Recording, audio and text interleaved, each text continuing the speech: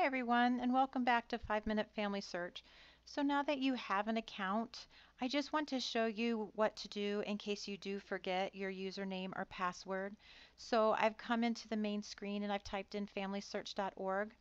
I'm just going to come up here to this right hand side and click sign in where we were before, but now we have our free account so we don't need to go into there. So I click sign in.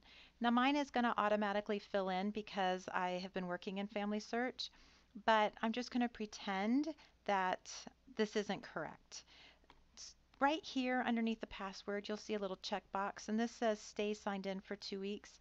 You will only want to click that if you're using your home computer, your laptop, something like that. If you are on a computer at the church or in a library or somebody's house, you don't want to click that because that will leave you signed in. So if this was my correct username and password, I would just click right here, sign in, and it would take me in. But if I do try that and it says it's incorrect, down here it says forgot your username or your password. And you can just click on that. So say you forgot your username, and it'll take you to this screen. And it'll say, I don't know my username. Please choose how to recover your username. And you can do it through an email, through your mobile phone, or through your membership record number.